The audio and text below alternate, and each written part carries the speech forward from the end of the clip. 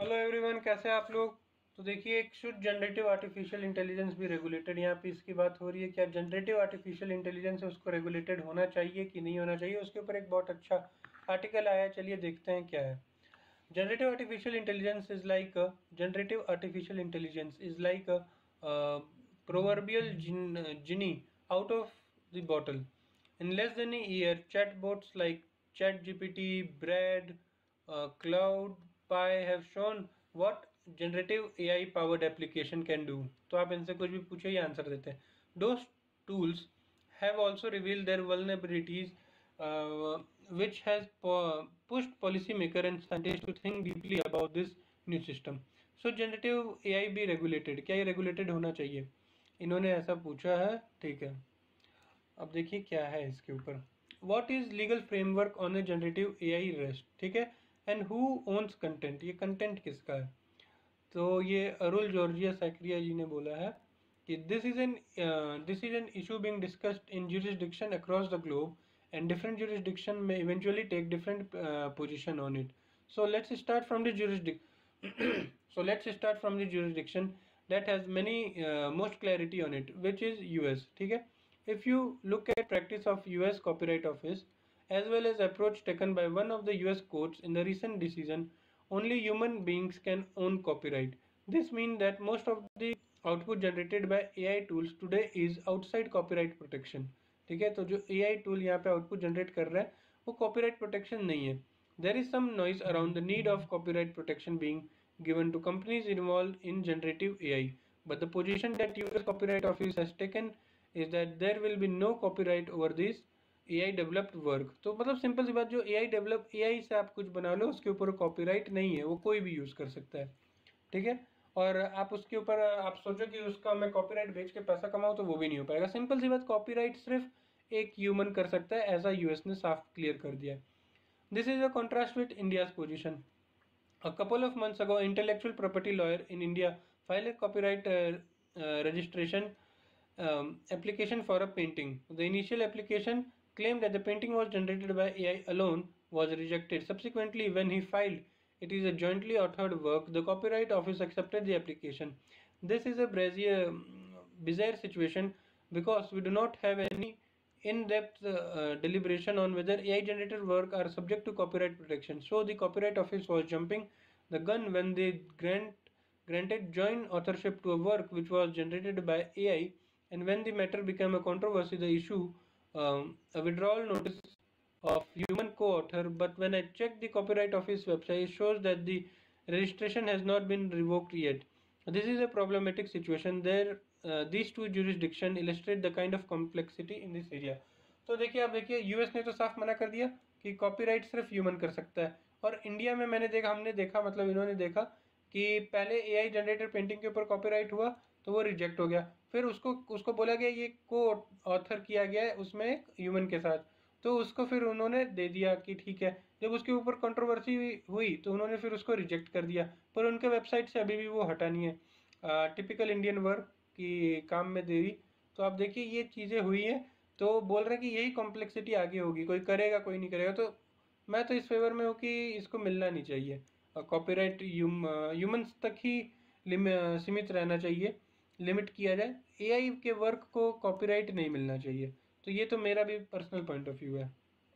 ठीक है, तृष्णा रे, the US is quite ahead at least on starting to think about the different approaches to how AI would interact with existing copyright. The US Copyright Office guidance on the generative AI only recognizes copyright for, देखिए, copyright for work created by people. ठीक है, but AI is little different, so we can see it in different ways. One is where I am giving a basic prompt to a generative AI model. For example, write me a 300-word essay on a copyright generative AI. Here, AI is doing the most creative labor, but when I, as a prompt engineer, give more detailed inputs and transform what a model has produced, I can arguably apply it to copyright. So it's still an evolving debate, and this is clear. There is no clear yes or no answer. Generative AI is new, at least in public consciousness,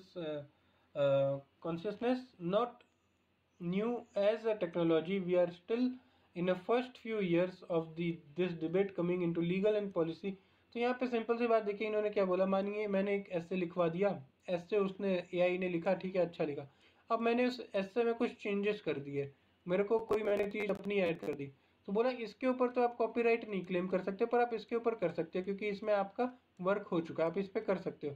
तो कोई yes और no clear answer नहीं है, simple सी बात यही बोल रही है। तो इंडिया का भी यही था कि जब पहले इन्होंने पेंटिंग की, एआई की पेंटिंग थी, तो उसको रिजेक्ट कर दिया, जब बताया को ऑथर्ड बाय ह्यूमन बीइंग, तो उसको अब अलाउ कर दिया। तो ये देखिए कुछ अभी तो लीगल लैग थोड़ा सा दिख रहा है। How do you see the European union AI act in context of what is happening in US and India? देखिए in general there are veg the European union has been regulating emerging technologies, and AI has been very focused on individual protection against the large platform and companies that dominate the market. I expect that to be a aspect of to be taken into account when European Union AI Act will. Another legal tool, the AI Digital Market Act, is designed to level the playing field by imposing interoperability for a so-called gatekeeper platforms. In the current landscape, when we think about who is building and investing a large language model and generative AI model, it is heavily concentrated towards a large entities. ChatGPT is backed by Microsoft. Llama is backed by Meta. This is certainly one challenge that European union AI act में look into. ठीक है, ये बोल रहा है कि इसका banking बहुत अच्छा है, तो उसके ऊपर वो थोड़ा चैलेंज आ सकता है। I would like to highlight 2 points from the European union AI act. One, देखिए क्या क्या है। One, the transparency related obligation it is trying to bring on in term of generative AI. For example, if someone is generated through generative AI tool, then it needs to be tagged to material generated by an AI tool. That's important. तो मतलब अगर AI से generate हुआ चीज़ है तो उसमें tag किया जाए कि ये AI से जनरेटेड चीज़ है, बस।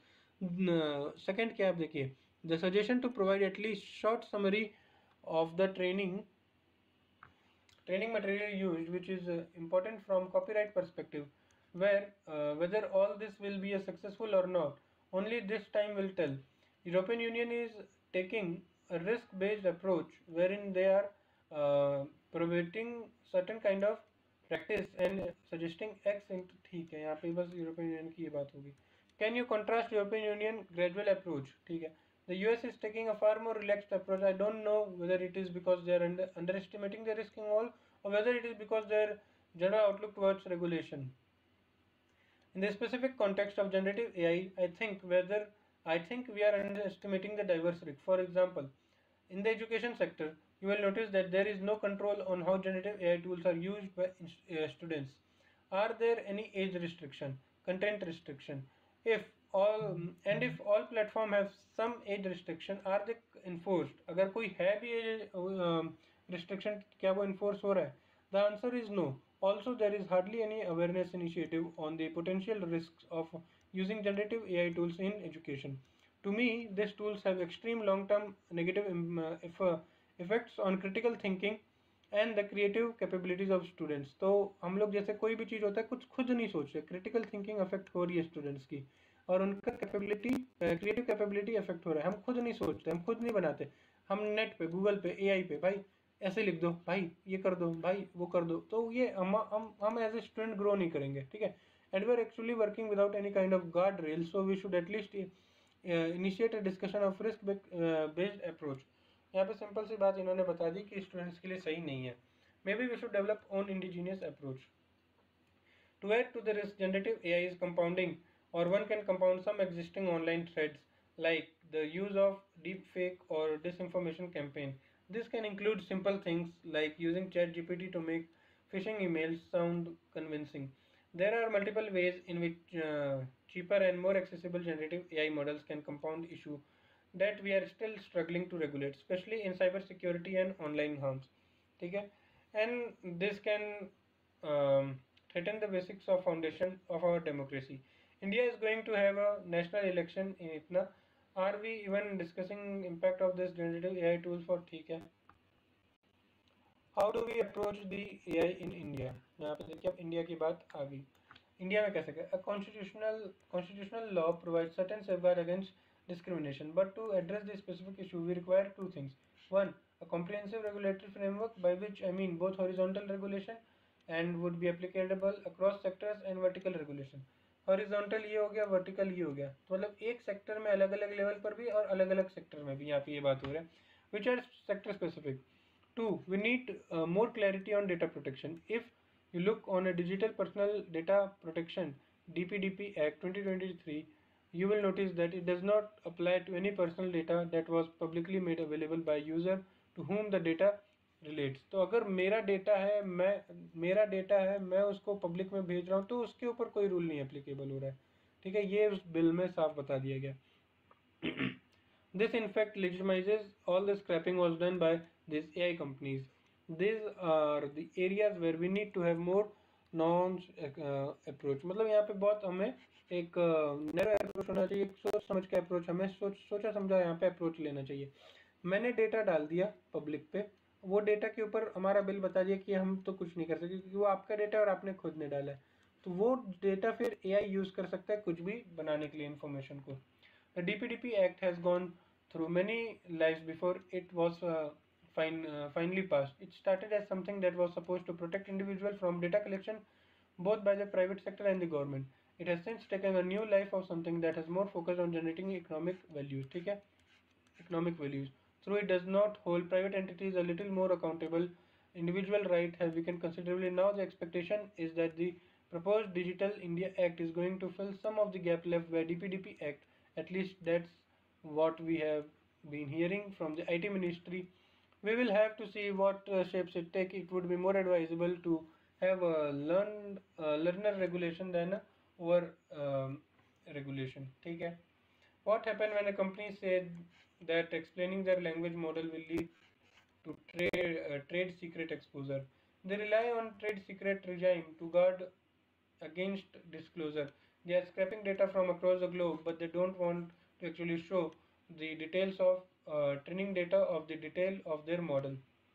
But when there is enormous social harm, I don't see any reason why we should force them to disclose it. They would try to argue that it is a trade secret, but during pandemic we saw discussion as whether there should be a kind of compulsory license against the trade secrets. I would say that maybe this is one of the most in those instances where the compulsory licensing like regime is must be of the border consequence. अब आप देखिए इस article में हमारे लिए क्या क्या चीज़ें इंपॉर्टेंट हो जाती है.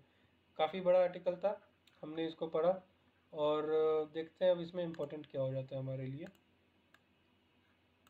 Just second. सबसे पहले हमारे लिए तो यही इंपॉर्टेंट है, जनरेटिव AI क्या है हमें पता होना चाहिए. ठीक है, अपना यहाँ पर हमने DPDP 2023 एक्ट पढ़ा, डेटा प्रोटेक्शन एक्ट पढ़ा, ये हमारे लिए इम्पोर्टेंट हो जाता है. ठीक है, अब आप देखिए यहाँ पे ये क्या है, आपका ट्रेड सीक्रेट एक्सपोजर क्या है, ये हमारे लिए इम्पोर्टेंट हो जाता है. आप देखिए USA ने साफ बोल दिया कि कॉपीराइट का इशू जो है, कॉपीराइट का क्या है, USA ने बोल दिया नो टू AI. ठीक है, इंडिया ने बोल दिया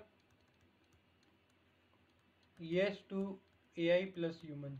ठीक है, एक यहाँ पे नो क्लियर येस और नो ऑप्शन होगा. अब देखिए यहाँ पे नो क्लियर येस और नो, जिस वजह से ये दिक्कत होगी आगे. और बाकी हमने पढ़ा क्या क्या यूरोपियन यूनियन का क्या स्टैंड है और यूरोपियन यूनियन का क्या AI एक्ट है, हमने उसमें देखे, उसके 2 पॉइंट्स देखे, 1 और 2 हमने पॉइंट्स देखे. तो इस आर्टिकल में हमारे लिए बस इतना इंपॉर्टेंट होता है. So thank you guys and please work hard to achieve all your dreams.